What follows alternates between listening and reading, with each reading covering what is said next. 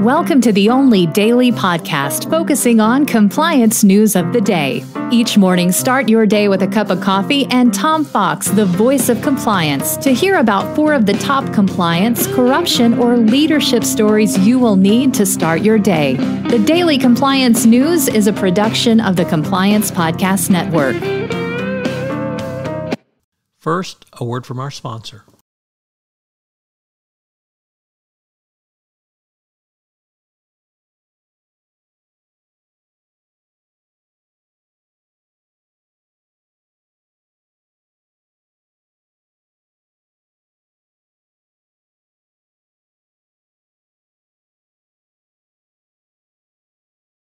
The Daily Compliance News for March 12, 2022, the Judge Wants to Know edition. And we begin with that story from the News-Herald, first-time contributor to the Daily Compliance News, where the federal district judge in the shareholder action against First Energy, the corrupt energy company that paid $60 million in bribes to win a $1 billion legislative buyout of 2 nuclear plants operated by First Energy at the time, wanted to know and wants to know who at First Energy paid the bribes. He asked that question to counsel for First Energy at a hearing for a settlement with shareholders. The lawyer for First Energy said that he could not disclose the name of the person while the settlement was pending. If that's not circular logic, I don't know what is.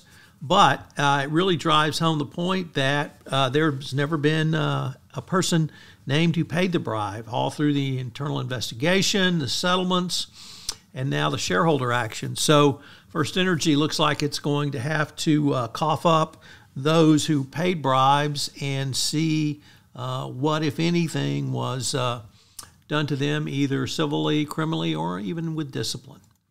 Next up, from the New York Times, a secret deal between Google and the company formerly known as Facebook is under scrutiny in Europe.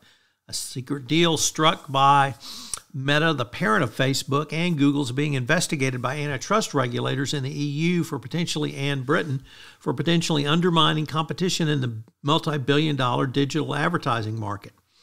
The inquiry, which was announced on Friday, is part of additional scrutiny on the business practices of the world's largest tech company. The regulator said an investigation uncovered as a part of the lawsuit referred to an internal agreement, Jedi Blue, which was to limit how much Facebook would compete with Google for key ad services. So interesting development there. Next up, in a oral argument sure to really impact another case, the judge in court in a shareholder suit against Elon Musk and Tesla for his infamous 420 tweet said that the funding was secured and the tweet was correct, and that Elon Musk had enough money to self-fund taking the company private at 420, and he had no financial difficulties. The problem with that, of course, is that's antithetical to what they've said in the Securities and Exchange Commission consent order case that they filed.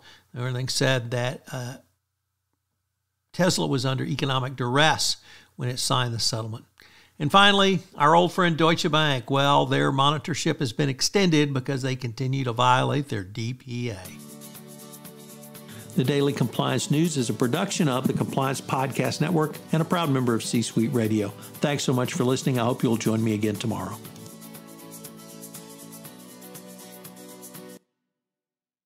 This podcast is a part of the C-Suite Radio Network.